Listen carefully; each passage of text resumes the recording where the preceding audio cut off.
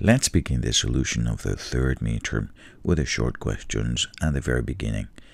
Compute f of t for this f of s. The exact answer is required.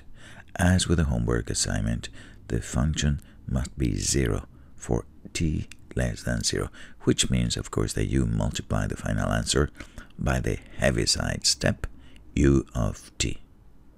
The first thing I'm going to do, and you guessed that, enter that function into your calculator and find for the inverse Laplace transform. You could do this by hand too, but it wasn't required.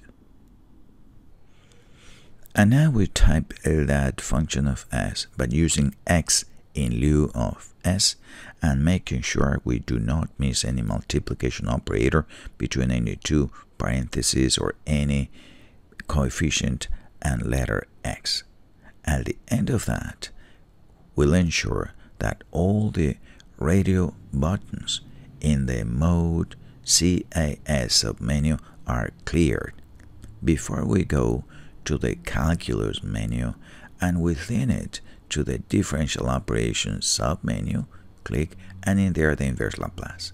That is an inverse Laplace transform, a function of t represented by x, but it's too long. Let's break that object into pieces, one at a time.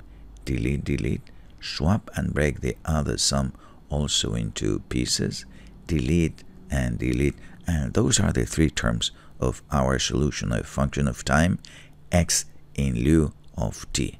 Let's copy that down to the paper. And in the paper copy, make sure that you add the u of t to ensure that this function is 0 for t less than 0. And that is this part of the question. Let's move on.